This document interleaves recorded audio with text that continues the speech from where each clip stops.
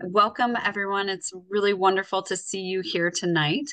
As you noted, we are recording this session. My name is Nikki Lefebvre, and I'm the director of the Natick Historical Society.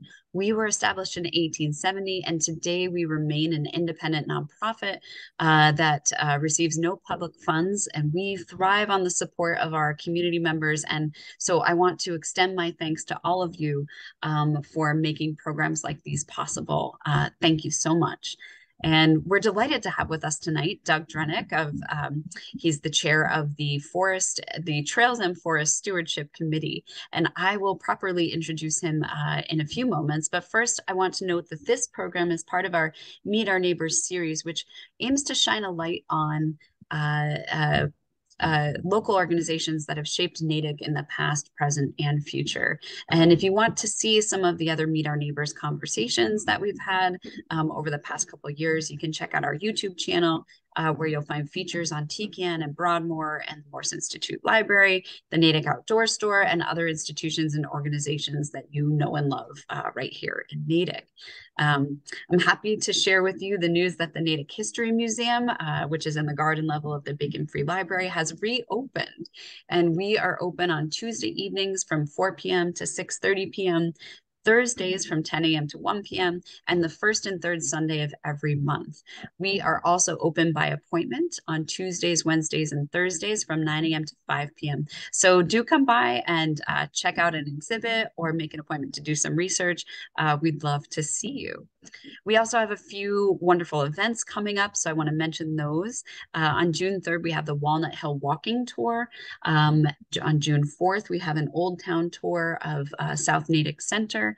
And also on June 4th, at a different time, we have a talk on Natick during King Philip's War. And all of these events are free and open to the public, and you can register for them on our website, www.natickhistoricalsociety.org. I'm also excited to announce that on Monday, June 19th, that is the Juneteenth holiday, we are teaming up with Natick for Black Lives Matter to host a community reading of Frederick Douglass's 1852 speech, What to the Slave is the 4th of July. And historian and Natick resident Brenna Greer will give introductory remarks and then facilitate some dialogue afterwards.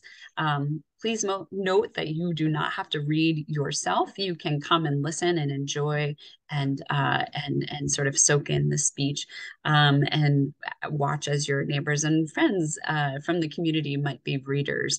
More information on that can also be found on our website.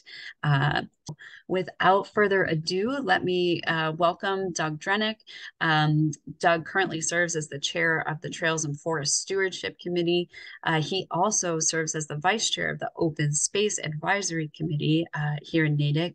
And he is a member of the New Hampshire 4,000 Footer Club, which is an impressive feat. And so, Doug, if we have a chance, you'll have to tell us a little bit about that.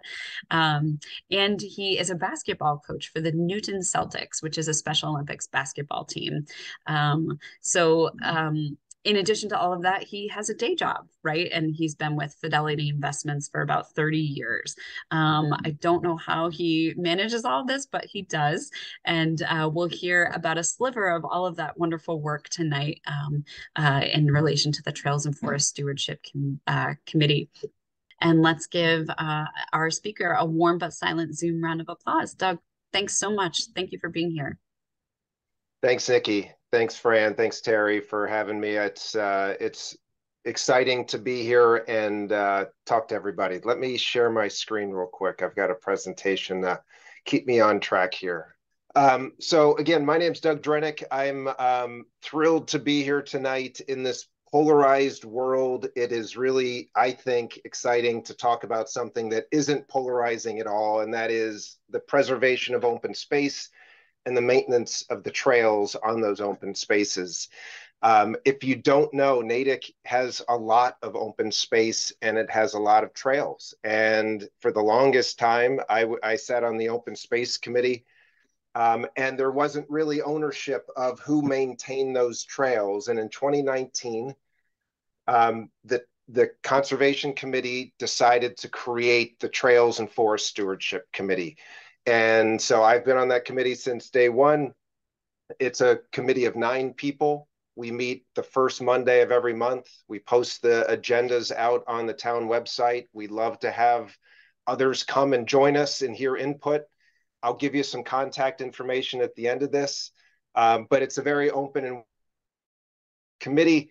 And like I said, we encourage people to come in and join and make sure we're listening to their feedback as we go about some of these bigger tasks. This is the agenda I'll be running through tonight. So what I plan to do is talk about the trail priorities for this year. And then I'm going to do a deep dive into 2 parcels of town land that we have a lot going on at, and that's Town Forest and Pickerel Pond. I'll then go into our wish list. We have a wish list, as I'm sure everybody does, on what would we really want to have happen on the trails if we could only afford to do that. Well, I'll talk through some of those ideas. I'll give you my contact information at the end of this, and then happy to engage in any questions that you may have. So let's start with the trail priorities. So the trail priorities, and this is a learning experience, I'll be honest. There's no class for trails maintenance that you can take and understand how to effectively manage all of the trails in a trail system. So we're learning. And one of the things we learned is from last year is we need to narrow our focus. We went a little too broad with our goals. And so what you're seeing in front of you is a narrowed focus for our priorities for 2023. And the first thing it starts with is the Trail Steward Program.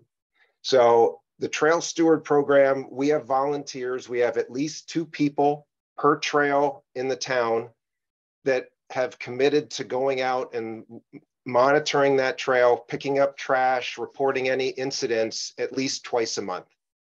And that's really the heart and soul of the committee, because that's the eyes and ears for us. So they're the ones that alert us when there's a tree down on one of the trails, or a big party scene, or a fire burning, or anything else that we need to be aware of. And so I'm happy to say that we've had great success with this program. We kicked it off 2 years ago now. I was managing it at first and realized it was too much for me to manage effectively. And so now we have a volunteer named Mary Hudson, who is taken over that responsibility here recently. But like I said, the Trail Steward Program are our eyes and ears on the trail at all time. It's important, obviously, to maintain that and make sure that all the trails have that person looking out for them. The next thing is restore the trailhead kiosks. If you look on the right-hand side here, this is one of the kiosks that I'm talking about. We have 8 of these throughout the town, and they're in various states of disrepair. They were purchased in 2 different sets. So there's a set that's older and there's a set that's newer. The older one is definitely in need of some attention. And so this is a welcoming part of our major trail systems. And so we want this to look better. And so the intention is some of the plexiglass out there on these is, you can't even see through it anymore. That we need to stain the woodwork. We need to get consistent signage behind the glass there. So we're going to be prioritizing that early this summer in order to make sure that it looks nice, it reads well, and everybody has the information that they need. A lot of the things that we hear from are navigational type issues on the trails, and some places are more confusing than others. And so we've blazed all of the trails. But even with the blazing, sometimes it is difficult. You can get spun around, especially in a trail system like the town forest. I still get spun around there. And so what we're doing this year, and you'll see some of these out there already, and there's a picture of it at the right, we're adding junction numbers on the trails. And then this will correspond with the map. And if you've ever been on a trustee's property, the trustees does a very nice job. And this is the way that you can orient yourself on, okay, I have the map, but where am I on the map? If you see one of these numbers, you would then be able to check your map and be able to identify where you are in that trail system and then get yourself out of it. And then in addition to that, we have a goal to improve the trailhead signage. If you look to the picture on the top right here, this is what I would like to refer to as sign blight.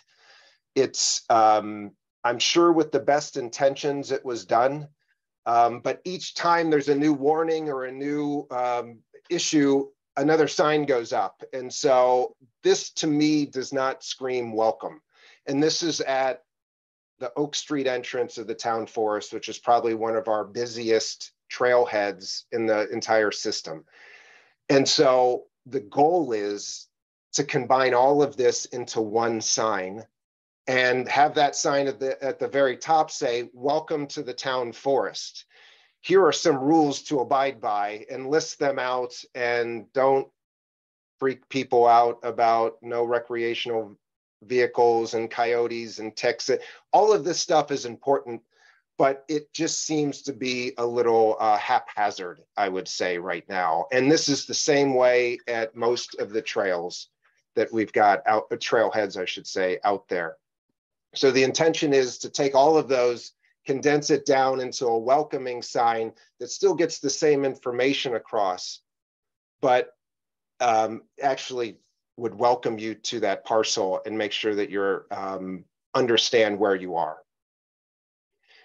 The other thing is the Eagle Scout work. We have a great relationship with the scouts, the local scouts. So there's 2 troops in Natick and there's 1 troop in Wellesley that have done significant work for us. Last year alone, we had 5 Eagle Scout projects on the trails in Natick, and it's a huge help to us. So when we find a project that's bigger than maybe we can manage with a small team, we will review that with these candidates for Eagle Scout, and then most of them are very excited to do trail work. And so we'll take all of that labor that we can and organizational skills, and they come and they present to us the idea to solve the problem that we presented to them. Sometimes they have to go out and get approval from DCR or the Concom or any other number of agencies or and different bodies throughout the state. And so maintaining that relationship with those troops is important because they definitely help. In fact, last weekend they completed on the Eisenmenger Trail, where it crosses right by Woodland Street, there was a boardwalk that was destroyed because of a tree came down on it. And they rebuilt that last weekend. Now people can get back on that boardwalk. And the homeowners association there is thrilled with the work that they did. So they really are a breath of fresh air for us and an excited group of kids to work with. Let me pause here for a second. The Honeywell Town Forest is probably, it emotes the most enthusiasm of any parcel in Natick. And when we put out a call for trail stewards, we get 10 times as many as we need volunteers for town forest. In fact, we have some parcels that don't get any, and we have to try to redirect them because everybody wants to be a trail steward at town forest. It's a beloved place. There's a lot of history there. Because this is a historical society presentation, I should mention that this is 1933, it was donated. It's 100 acres. And in 1955, a natural science park was created there by some teachers at Lilja. And they used to take the kids down there as an outdoor experiential lesson. That is gone, but you can still see some of the signs from those days back then. But it's got a long history with the town of Natick. And I think it's a special place for sure. It definitely elicits a lot of love and appreciation amongst the residents. If you don't know this about town forest, it is filled with invasives. And invasive species is one of the things that when we say trails and forest stewardship, invasive species management is part of the forest stewardship plan. I'm thankful to have as vice chair on our committee a botanist, and we have others who are just as educated on plants, invasives. This is not my strong suit for sure, so I rely on them completely to create this invasive management plan. And we've been at it now for 3 years. It's not something that you can just do and then move on to something else. It's continually monitoring the situation. I'll talk a little bit about the meadow in a second, but the joke on our committee is it would probably be easier to mark the native species than it is to mark the invasive species, because that's how overgrown it is. And then once you become aware of what's an invasive species, it's almost like an obsession with me, at least, that I walk around going, oh my God, there's more invasives over there and there's more invasives over there. So it does sort of like gnaw at you. And there will be times we were out there the last few weekends at the meadow and where you just can't leave because you see another patch of invasives. Between us and the committee and some volunteers, we also have the town. I should mention the conservation agent for Natick is Claire Rondelli. She is a close partner with us. She is our go-between between our committee and the town. She's the one that will ensure that, so for example, with town forest, there is a outside vendor that comes in to do invasive treatments. Now they only do certain invasives, so there's others that are still going strong. But like I said, it's a continual effort, and so we've got a plan. We've documented that plan. We've reviewed it with the Concom. They're on board with that, and we will keep at it. This is another one where I said that sort of the scope can creep up on you. We're focused on town forest right now. It would be impossible for us to sort of broaden that to every parcel. And so the hope is we can get town forest under control in a more manageable way. The other thing I'll mention about town forest is beavers. If you don't know, there are resident beavers in town forest, and it's a controversial topic. And so let me show you actually. And by the way, this is a map that was done by a resident that's an artist, and Claire, they sent it to Claire and they published it on social media.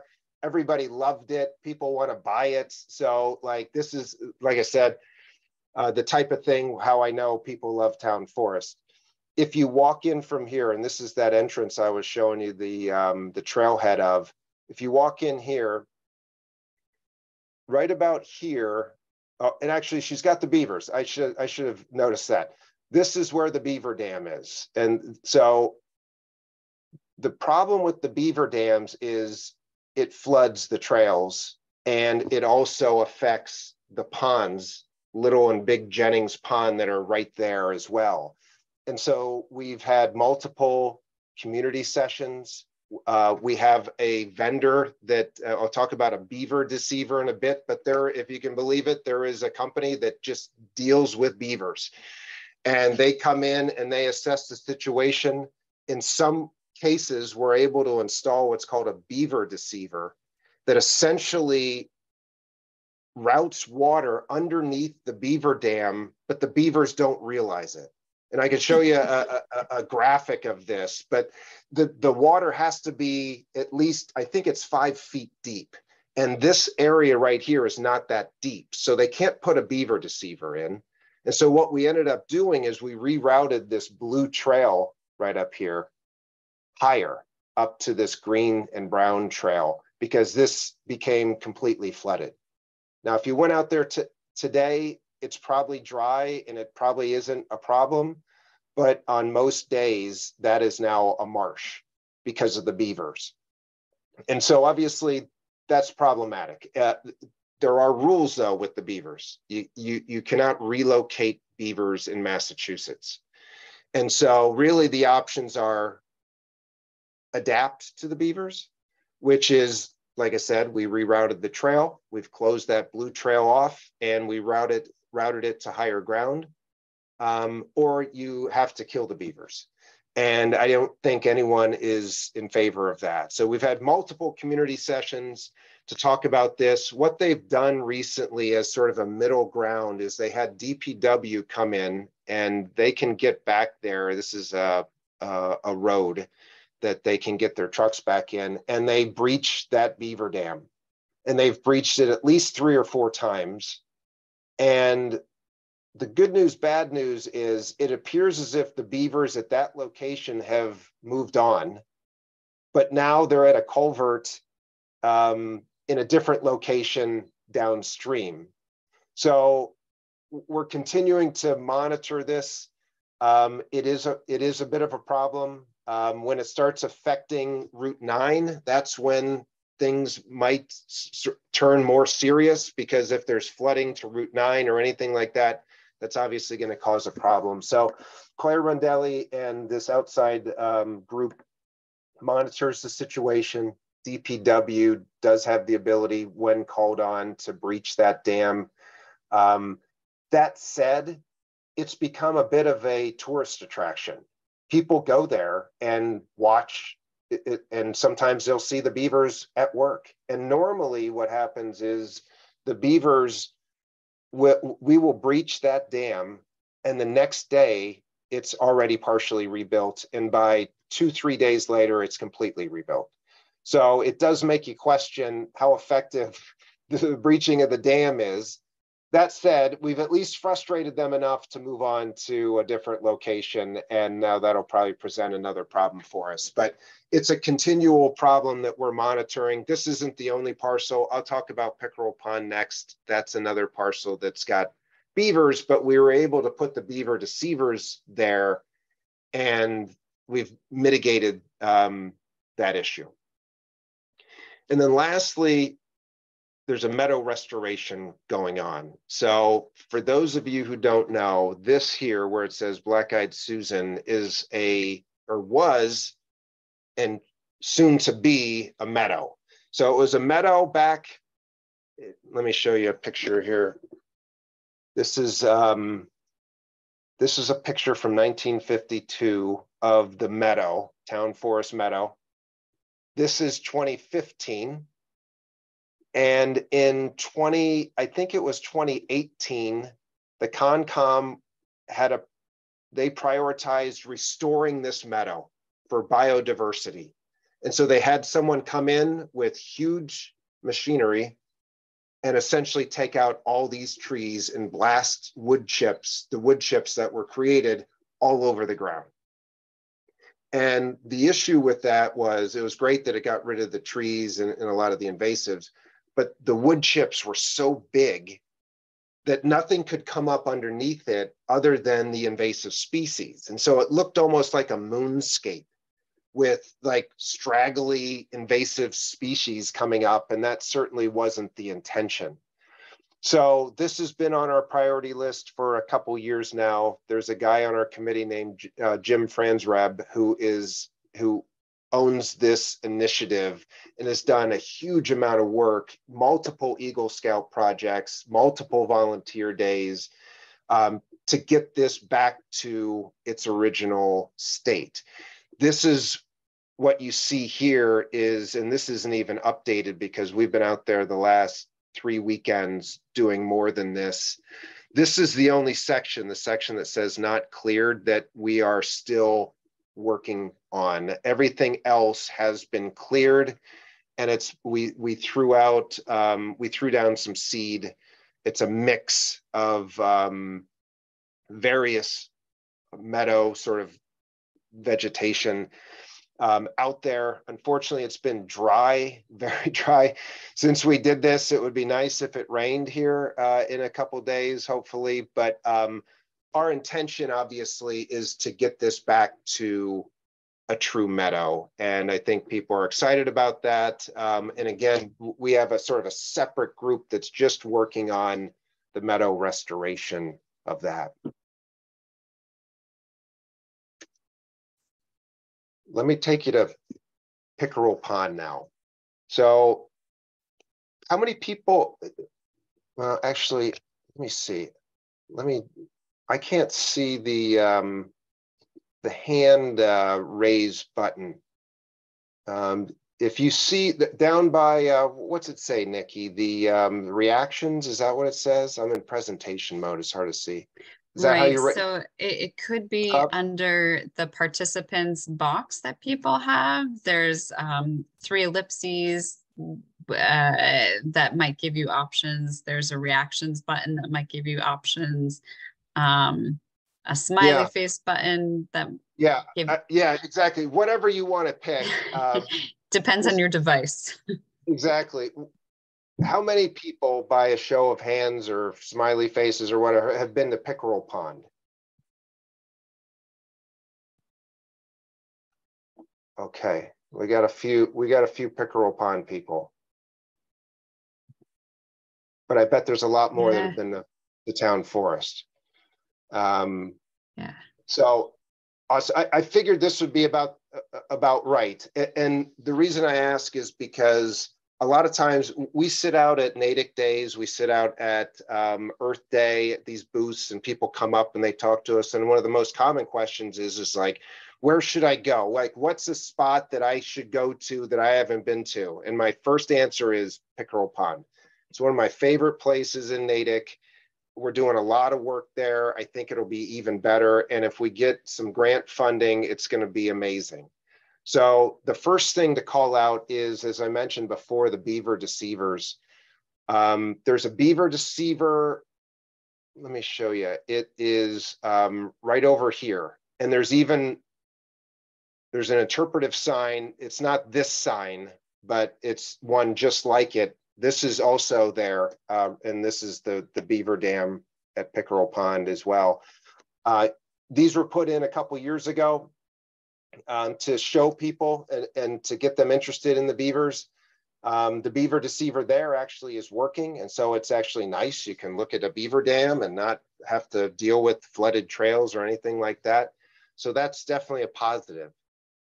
The 2 big projects that we are hopeful to complete in the near future is there is a small inlet right here that has the kids have figured out that this island overlook is the spot, and I can confirm that this is one of the nicest spots in Natick.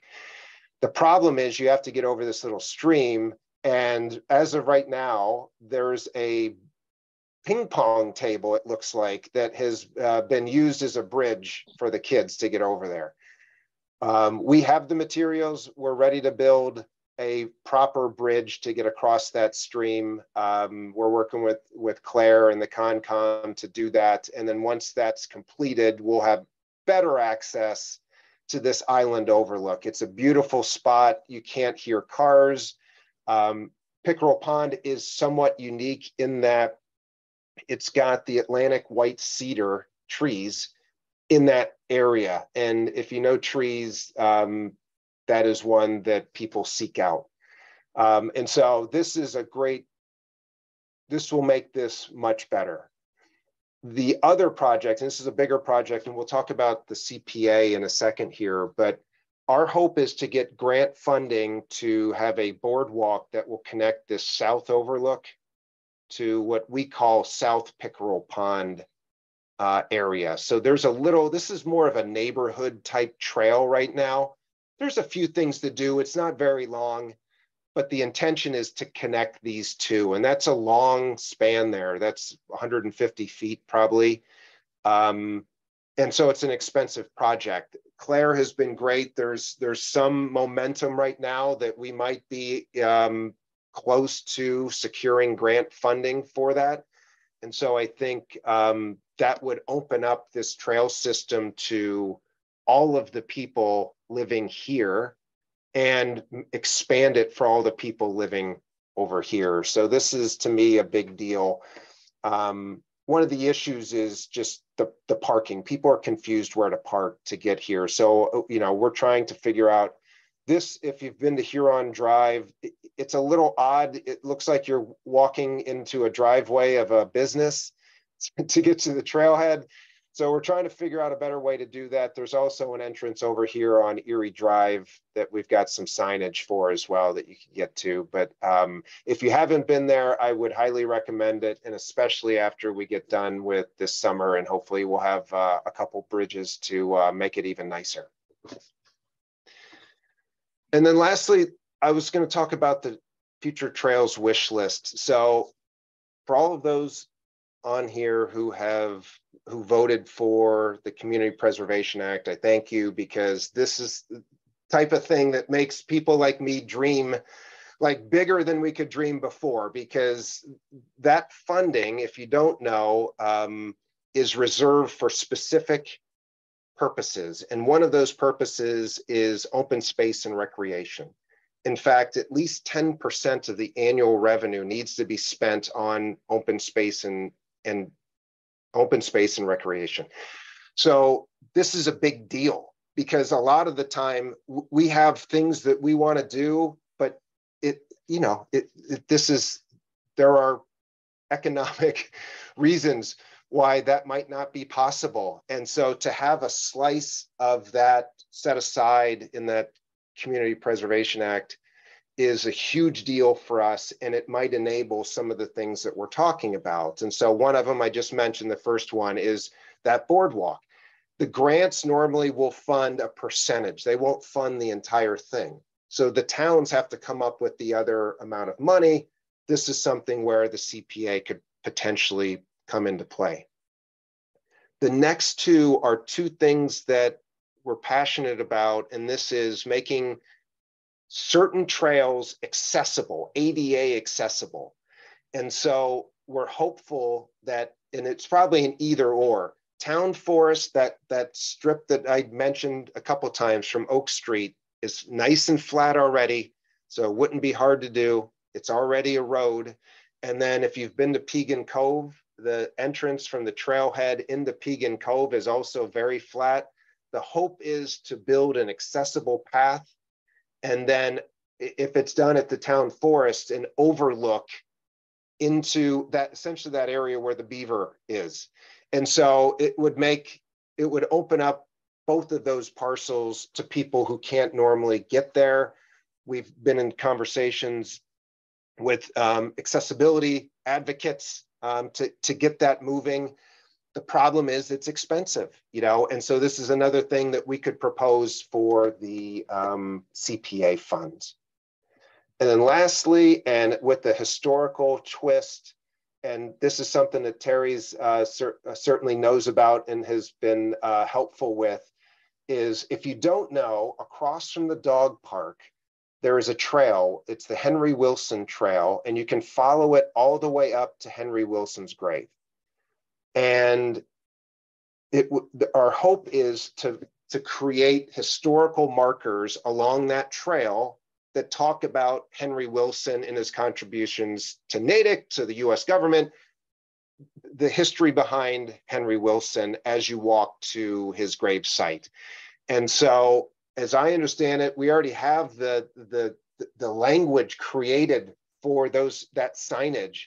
We just need the funding to be able to do that. So I think that's probably, of all of these, the least expensive option on this list, and something that's probably certainly very doable in the near future, but it's certainly our hope to do that. I think there's a lot of people go to the dog park and they don't realize that just right across the street, there's a whole trail system. In fact, you don't even have to go across the street.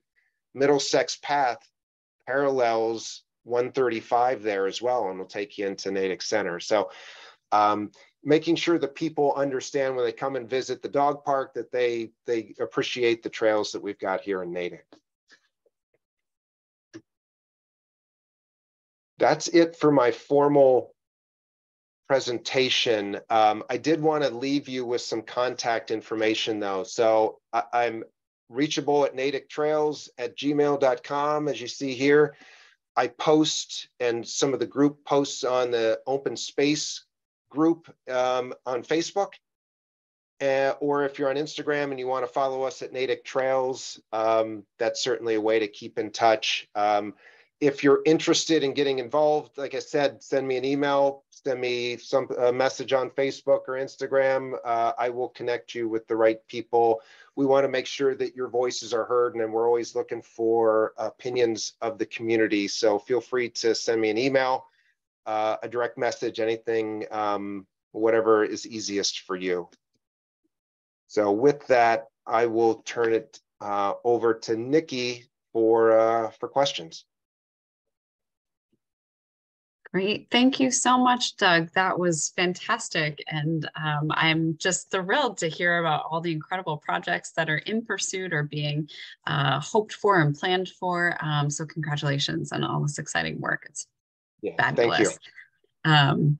And so a warm but silent Zoom round of applause for Doug, and a thanks to all of you. And I think we'll open it up at this point for questions. So again, find that that speaker bubble for the chat function. Also, please feel free to raise your hand, and I will be on the lookout for you if you'd like to ask your question live. We have one question that came in, and Catherine, I see you too. So let me get started here, Doug. How were the trails established? Do you have a sense? We got the note on the history of Honeywell Town Forest, but do you have a sense of kind of the rest of the trail system and how they were established, about when, any historical context on that? Yeah, you know what? I am not the historian of the group for sure. Some of you may know Martin Kessel. He can spin the history of every trail in Natick. So I'm probably not the best person to ask that question. Town Forest is obviously, like as I said, it was established a long time ago, and those trails were really neighborhood trails that just formed over time. And some of the issues we have with Town Forest is sort of redirecting people, because it gets confusing when people make shortcuts all over and then they don't understand what's the trail and what's not the trail and all of that. But over the course of time, certainly Natick has a long history of with the trails. The other thing too is some of the trails, like the Middlesex Path, is where the railroad used to go down, and they moved the railroad, and so then that left the opportunity to build a trail right there. So some of the parcels I certainly know better, but that's about the best I can do for you. Well, that's great. That tells me that there's a project awaiting us about the history of sort of open space and trail establishment in Natick, because it would be a lovely story to tell, and I think increasing numbers of opportunities to tell it. So, Catherine, go ahead, because I saw your hand. Yes. The water tower in the Natick Town Forest, I've been up there a number of times over the years. It's covered with graffiti. Is it still in use? Is it still what? Is it still in use?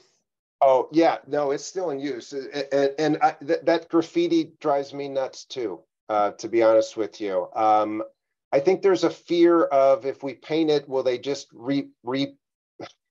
do it all over again? You know what I mean? Has it become, like, I don't know if you're familiar with the Doug Pond area, and they have that one sort of cement wall, and it's sort of a senior, I think it's a senior thing. My son's in high school, I should probably know this better, but where they paint over it, like with the class, you know what I mean? And it's sort of a thing. And I don't know if that was how that all happened back in the day, but it certainly is an eyesore for sure. Does it supply water to a certain area in Natick? That I don't know.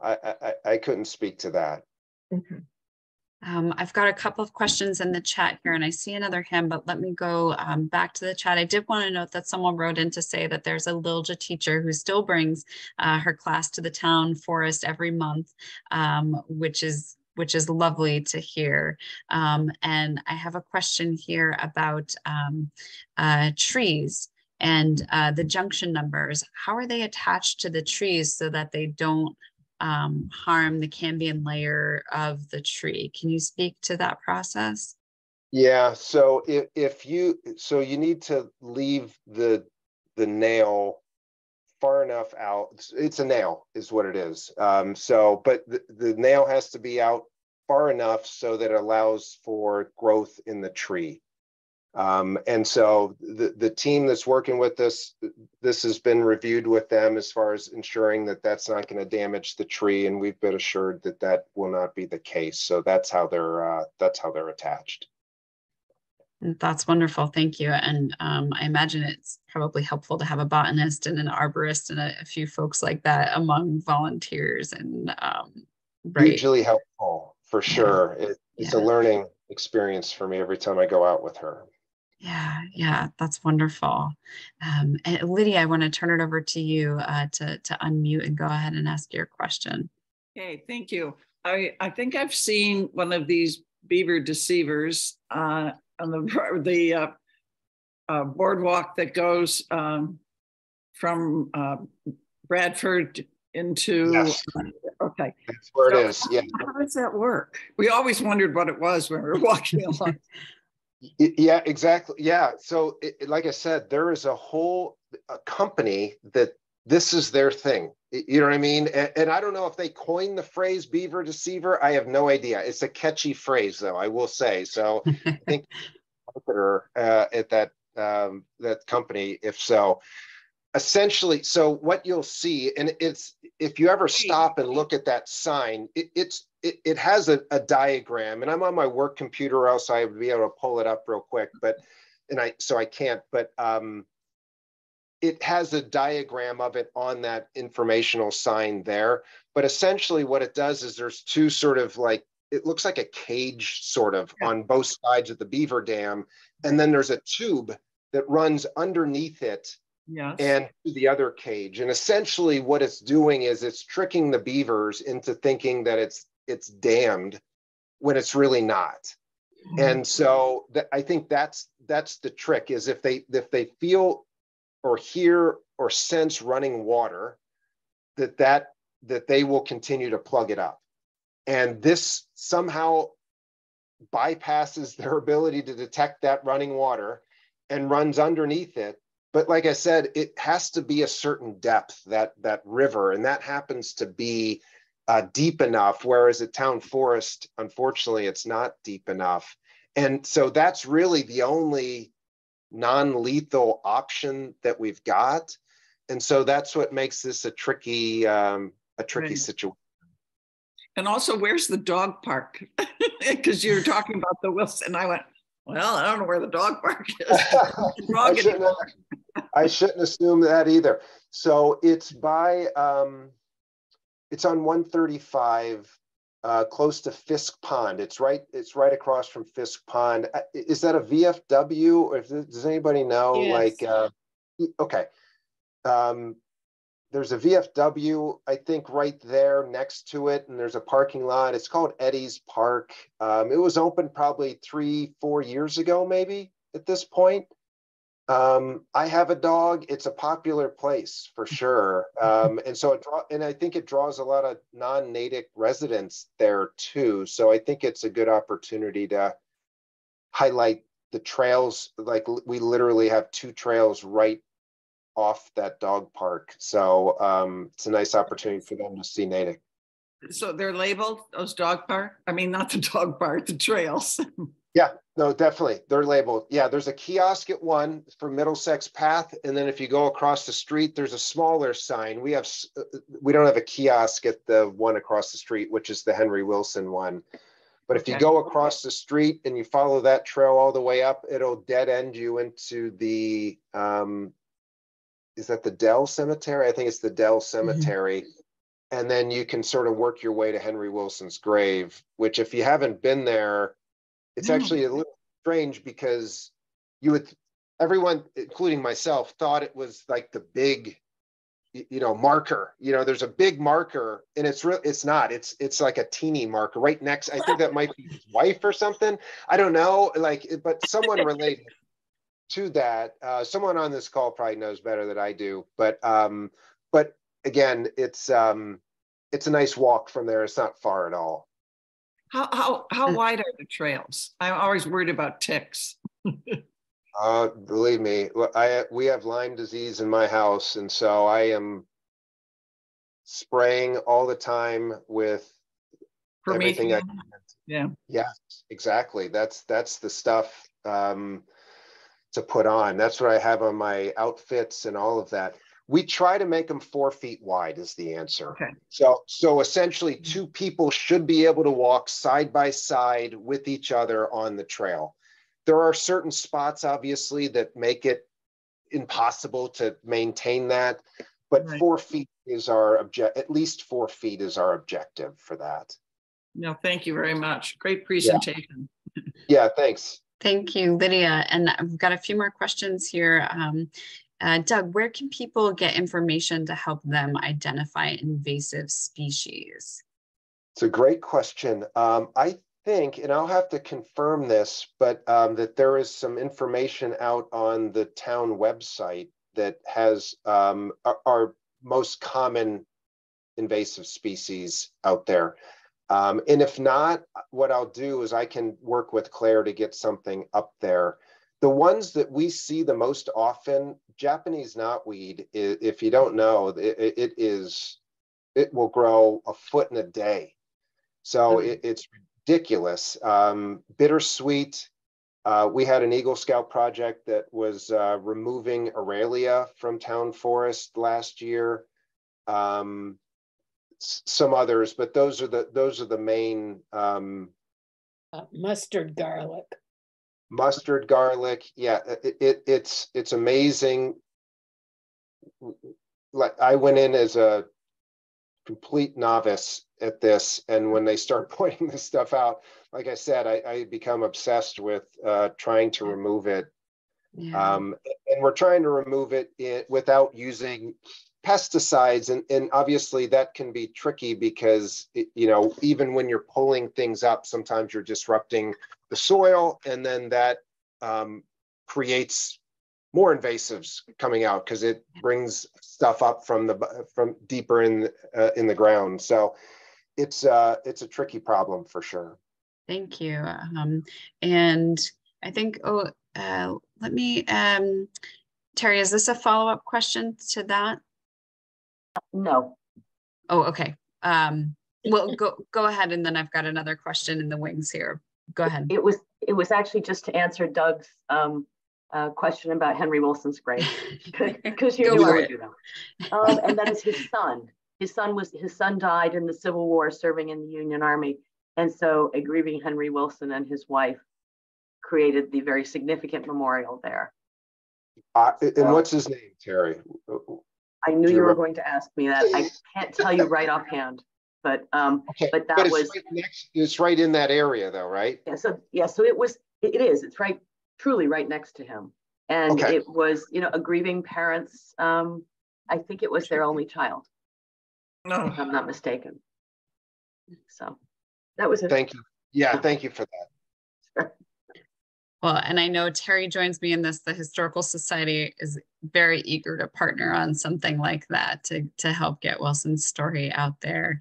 A great question here, a couple of questions about this. Are your trail maps available online, and where can somebody get more information about Natick's trail systems? The town website. We just updated the trail maps, I should say, and they're all posted. So all of the major trails. So there are some footpaths, we'll call them, that we don't manage, but the major trails, there's probably 10 of them that we manage, all have maps out on the town website. They were just refreshed this year. I will say they don't yet have the junction numbers that we talked about a little earlier. That's the next step. But they do have, they align now with all of the coloring on the trails, the sort of directional coloring. So those are definitely available on the town website. That's great. And a very specific question here. Do any of those trails connect to the aqueducts in South Natick? Yes, they do. Okay. So the Eisenmanger Trail will run from Natick Center all the way down to right behind Memorial School. And if you don't know, right behind Memorial School is the Sudbury Aqueduct. So a lot of people will ride their bikes down there and then ride the aqueduct out to Cottage Street and then do a big loop like that. So we have that also at Pickerel Pond. If you walk across Oak Street, which look both ways, it's a tricky crossing, but is the Cochituate Aqueduct, and that will take you all the way into Wells. So there's a couple connectivity connections with the aqueducts and our trails for sure. Okay, that's wonderful. Thank you. And I think one final question, it's a personal one. Can you say what is the 4,000 footer club? So the 4,000 footer club. So if you don't know, New Hampshire is famous for, there's 48 peaks above 4,000 feet in New Hampshire. And so what people do is they try to hike them all. And when you hike them all, you get in the 4,000 foot club. So my friend and I have been doing this since we probably took us 15 years probably to get all of them. But we finally accomplished that probably 5-6 years ago. And so when you're in the 4,000 foot club, that just means you've hiked every peak above 4,000 feet in New Hampshire. Wow. What an incredible feat. Yes, I'm seeing some applause here. So congratulations to you, Doug, and congratulations on all the incredible work that's going on in Natick on the trail system. It's really exciting, and I'm delighted to know more about it and excited for the future of Natick trails and forest, the town forest too. Keep us all in touch with your wonderful projects, and I think I'm seeing some thanks coming into the chat here. Many thanks to you, Doug, and to all of you for being here to hear about Natick's trails and forests. It's been wonderful. Yeah, thank you. Have a good night, everybody. Excellent. Thank you very much. Okay. Thank you, Doug.